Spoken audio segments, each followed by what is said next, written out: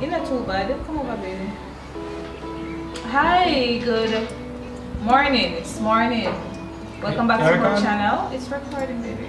Yes. Welcome back to our channel, because we both have a YouTube channel. I have mine, it's Ended by Rush, and Kevin's is Kevin McLean. So feel free to subscribe, like, comment, and share if you enjoyed this video. We're not forcing you, but I'm pretty confident that you will enjoy the video. So based on the title down below, we're going to be talking about money and marriage. So even if you're not married, you're in a relationship, a serious one, because I do recommend, caution and disclaimer, I do recommend that you start talking about money when you're in a serious relationship. Don't start discussing your money with nobody who you know plan to have a future with, plan to live with, or plan to invest in. Just a point.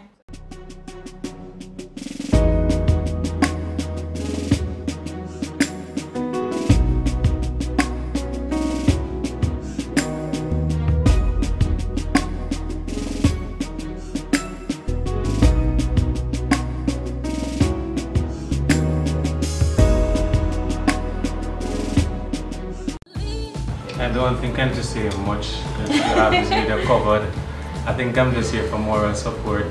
It should sound good and have it that host it well. Yeah, so we want to talk about money. In my recent video I did share it as one of the things that should be considered whenever you are thinking about getting married. You must talk about money, and our journey is not unique. Everyone goes through money challenges and everyone goes through money issues. And the money do play a part in everyone's life. So we want to share our journey. There are a few questions we want to run through, and you can shoot your comments and you can share yours too if you need to. Because the aim of this is to really help others to understand what's out there. It's not to follow a life as if our life is a map that everyone should go this way, because we are all different and unique in our own way, and each partner and each person, each marriage is unique in its own way. But money is a common factor. So we want to ensure that you don't take this as a gospel that it must go this way. We're not saying that, alright? Putting that out there now for those some person would think we might be saying that. We just want to share our journey with you, and maybe some nuggets, some little remnants on the conversation will help you help your relationship as it relates to money. Beautiful. And must I add to what he's saying, it's a culture for us not to talk about money. We're shy, we're ashamed. But we're trying to break that culture. We have a ton of generational curses. Every family struggles. And we're trying to break it, but as couples we're shy to talk about it, the men in particular, they don't try to discuss money. If a man don't have enough money, it's a stigma towards him, and a woman treat a man based on how much money he has. Either possession or what. Yeah, so we're trying to break that culture. So if there's no other video out there on YouTube or no other video out there on any platforms, we don't know about any other video that talks about money in marriage, but if there are videos, link them below or tell us. But we are gonna start the trend based on our group, our circle. We don't hear nobody coach us about money. Nobody in any counseling that we did before getting married, nobody said anything to us about money. And to add to that, I'm happy you brought it up, honey. Most times people don't talk about money, and it's by surprise. And of course, there are tons of videos out there about money. But as it relates to money in marriage, and it relates to money and people who are children of God, which we are, kingdom believers, there is not much. But we know about contemporary, so much about making money, quick dollars and fast. Yeah, we know about that. But we want to share from a kingdom perspective as a young couple being married and having children. I think that it will be helpful for you and beneficial for you to understand. By the way, she just got dressed, so I want to publicly tell her that she looks beautiful. I know you guys will agree with me, but I want to share to her she looks lovely. It's her birthday too, and her 32nd. So she, every time do I video talk about my age. Because I know that she's not really one of those ladies who are issued their age. She's comfortable with her age and her accomplishments, her insecurities. She's good. So I want to wish her a happy birthday, and I hope that we will grow together. No, it might get too intimate, and I don't want to be active. To be banned from YouTube. Alright, so let's get into it. So the first question here, what was your finance like before you got married? So I go first. So we're married now for 6 years. Am I correct? 6 years from 2016? 6 years. 6 years. May May come come in next 7. year, 7 years. Alright, 6 years. So, Yeah. so what was your finance like before marriage? So you want to go first? Sure. Alright, so my finance was all over the place, to be honest, and I'm going to be completely transparent. I got married pretty young. I think some would say, the some would say ideal not age, so. the ideal, every young girl want to get married age 25. I got in my early 20s. 25. So I was not really managing my money when I got married, and it's like I got married just in time when the money started to come in. So you know, that kind of saved me personally. So before marriage, I was making money. I was making a fair amount of money because I started in college doing makeup on people, earning my little dollars, but that wasn't money to invest back in myself. It was just to get by, to go through school. Then I went overseas, I went as a J1 student, and I work on different programs. The money keep on coming in. But if a friend called me, if my family members reach out to me, I just give them money without thinking. I give money so much, even when I don't even have it, don't even thinking about it. I give money to people and then I don't have none. I give money to people and I can't buy food. But then, you know, a part of me is like, okay, have faith, what should you love God, you believe in God, so God will always make a way, What so about just give money? it. As in, immediately, like in the first 6 months? Of marriage? No, before marriage, man. If like that year before marriage, what was your finance like? Were you a saver? Were you... Oh, my finance, it was horrible. It was all over the place, and I can, you know, publicly say it wasn't in order. When my husband met me, I pretty much had no money. I was living from paycheck to paycheck, and I'm a trained teacher in Jamaica. So how is it that a young girl have no kids, had good job, and I also hustle on the side with my skills, and I had no savings, none. So when money come, me give John Brown, me give Mary, and me done, and me buy something for myself, and me gone back to an empty account, and then me wait on the 25th again to re-up.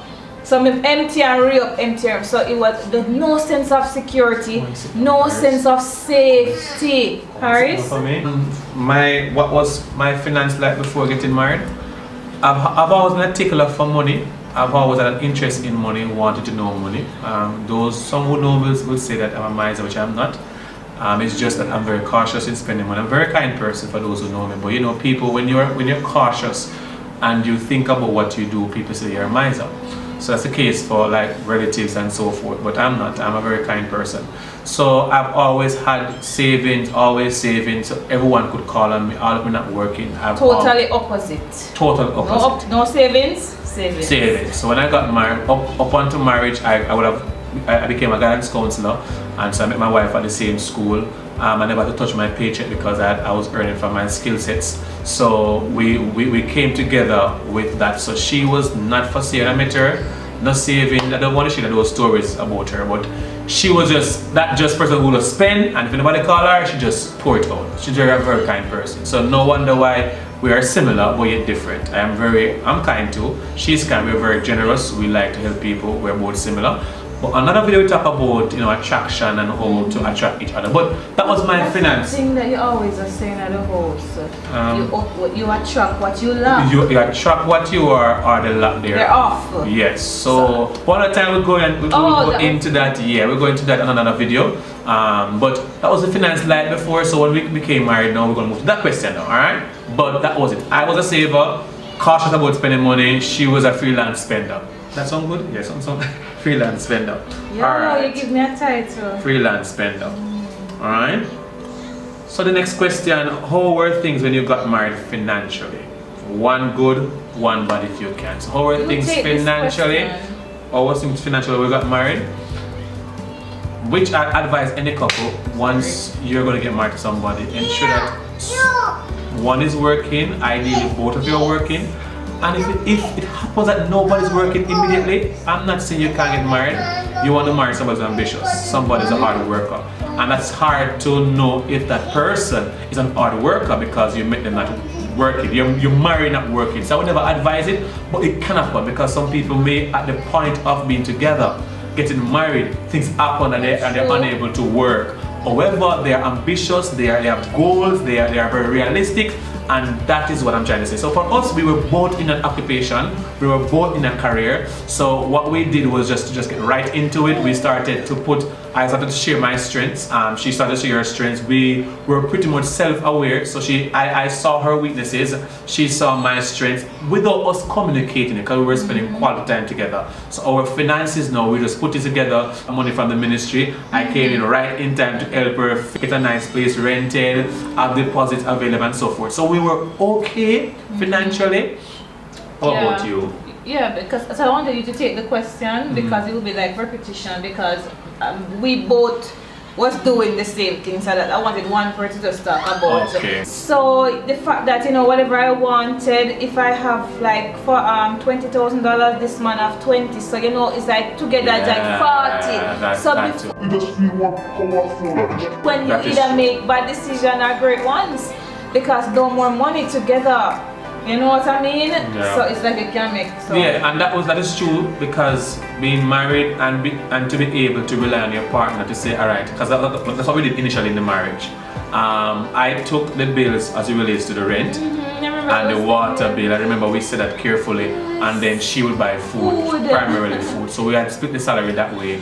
But thanks be to God. So one bad thing about us being our finances early, if I had this knowledge then, granted we're fine today, I have no regrets, but with this little knowledge, we would have like locked away money every month to a account that we couldn't touch. That was never the case for us.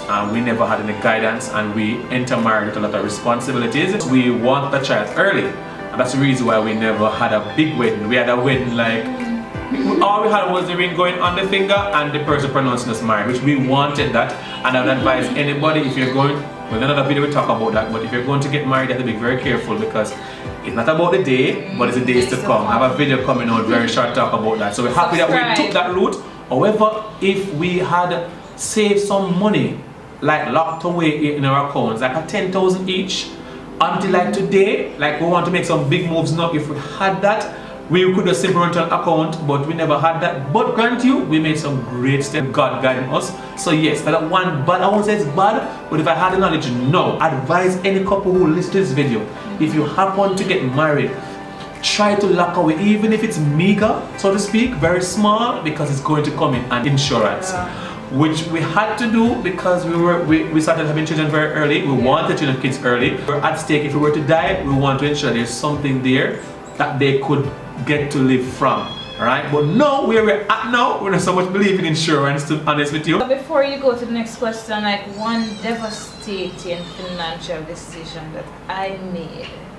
And it's devastating because it devastated me, but I found good in it. So I learned from it and all of that. So what's that? I'm curious to hear. You're curious? Yeah. Oh, come on. You don't really know. I jump into that I know. That number 4, right? You're supposed to be. Share one devastating. Oh, number 3. So you got the number 3 question then? Alright, good. good. So number 3. No, I wasn't. Oh, number 2. Yeah, but go to number 3. Oh, so share one devastating financial situation or time you both found yourself in. So she's taking that question. Yes, so I'm going to jump at number 3 because it's, you know. So nobody on social media knows, only my close family members and my husband, of course. So there was a point in my life when a ton of money came into my life, a ton of money that I wasn't even used to be honest with you. It was a lot at once. You know, teachers can relate when you just get employed by a job. You are the pre-trained teacher, well, a degree teacher, but you get pre-trained money because your degree you get, you know, start out by ministry. It's a long story. We never get to that. Yeah. So when everything, what they do is pay. What they do is to pay you all the money they owe you. Yeah. Anyway. Yeah. So what happened to me that a ton of money was coming in and I had no idea what to do with the money, and we never get married. We weren't even dating. I think afterward we start date, but no man, we were dating. Yeah, man, I met you getting the first money. We were it met me a rich. We were engaged. It met me a money right girl. At the time. It made me kind of have look of money, but me have it, but let me not have it. So anyways, me kind of overwhelmed with the amount of money coming in. So what I did was start think about my passion, which is makeup and beauty. And I said, alright, then I link one of my friends to give me some advice on what to do. And I tell her my passion and my dream. And then I went ahead and rented this expensive space, expensive area. It's an expensive space, it's big. And she teamed up with me. I said to buy furniture for the place because I said, I go after this makeup luxury dream. I had no advisor, no planner, no course on how to spend money on outfit and invest in the beauty industry. And it's like all my dreams at that point went crumbling down. The money was, to be honest, it was wasted to an extent because I still have stuff from it. I still have products and materials and, you know, furniture from the investment, but I feel like I could have done so much in my career beauty wise if I'd got knowledge about money and how to invest.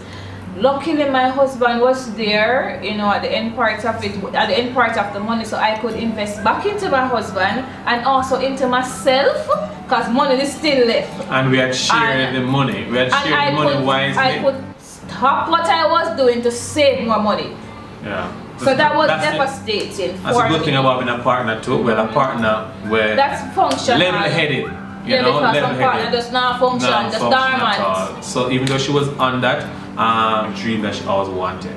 So while I remember I said to you in the room that I think you should do freelancing and what you were adamant that you want to have a place. I was saying it was expensive, but here what? I'm happy for the experience because she, irrespective of all that, she had listened. That's one good thing about my wife who don't know her. I believe every wife and husband should try to possess and try to learn to listen. She had listened, so even though she had invested in that, at the same time I said to her we wanted to invest in something else, given that something can change up or might happen. And of course we invested in a taxi. It ended up working out for a year and a half. Alright, so for me one of the most devastating experience financial that we've ever had is when we built our house.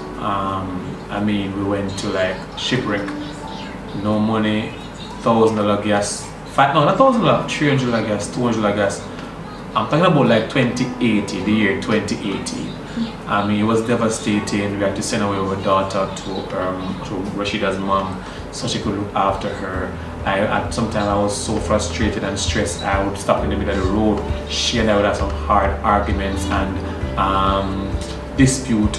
You know, but because I couldn't get something I wanted to get because we were putting things in place to build our house and we got robbed and the list goes on. So that was the crucial and the most devastating experience so far. There have been others, but that's the most, come to mind, the most crucial one as this is financing. What's your finance status now? Or what's it like now? Tell me how much money you have now. Well, that's not the case. We are way better off than we were before. Still at the place that where we want to be. I guess that's for everybody, right? But we are looking better off now, where we can at least buy gas, buy grocery. The kids are going to school, trying to work on a new goal. Right. Of course, we're still owing some things, owing a few loans same way, because you don't have to swap some of them, delay some of them to get certain things done. So yes, but we're not at exactly where we want to be, but financially I believe we're way better. We're starting their college fund, we're at deposit now, we're not paying for about 6 or 7 months now. But it's just a reality. It is a reality of what marriage is. And for those who think that it's all dandy, you know, I'm here to always, we want to expand and buy another house so we can, you know, have a stable income coming in monthly. It's hard to deal with people and tenants and everything, but it's a worthwhile journey. So we want to buy another house in the future very soon, so that can allow us now to stop doing 9 to 5. At least one of us for sure. If both of us, great. 2 will want to make like this more regular, so we can go on trips, new content, new places, different countries. Acknowledge that because marriage is hard. It's hard, financing, intimacy, children wise. So everything is hard. Yeah, we're good though. And just to add and support what he's saying, we're at a mature place. Mature. I can just say that. It just feel like, I'm not gonna say I know everything about money, I have it figured out, I know if I plan and budget every single no to the T. I know the book will say it and they're gonna tell you if you go click and no. we are at a mature place, and we're grateful to God for that. We are learning how to live together, learning how to spend money, learning how to support each other financially, not to be judgmental. You know what I mean? And learn to sacrifice. And sacrifice. On ourselves, because we sacrifice everything else and everybody else. We just be mature. So we are getting there. But we are not bougie. No, we're not. We're just trying. What are some of your financial goals in the next 5 years? So we want to broaden our business. We want to well, for those who don't know, we're into real estate, so we have a house, we do business. So thirdly, we want to be helping people, coaching people on the journey too, so they can make smart decisions and hard decisions too. So those are some of the smart and 5-year goal plan that we have. Beautiful. So quick close off / recommendations for all those newlyweds and even those persons who have been married for years. I really do recommend you guys investing your money in something, whether it be a person, a thing, yourself. Do it. Don't sit on your money and expect it to work for you, because money is better utilized when it's used or invested. Yeah. Right, so this is what we're leaving with you today. Invest in something or someone or yourself. Money management is key. It saves relationship. You might ignore it in your relationship, but it's going to come up and it can cause that's a problem in your relationship. But we don't want that. We want long life. We want prosperity. We want beautiful marriages to flourish and all that good stuff. So, guys, this is the video. Please enjoy yourself. Be blessed. Be motivated. Be inspired. Subscribe to our channel. Yeah, thanks for having us and blessings. See you more again. Videos, of course. You want to see us together? Comment if you want to see us do more videos together. Yeah, comment, because I hate to do videos by myself, but it's more fun with somebody. Alright, take care.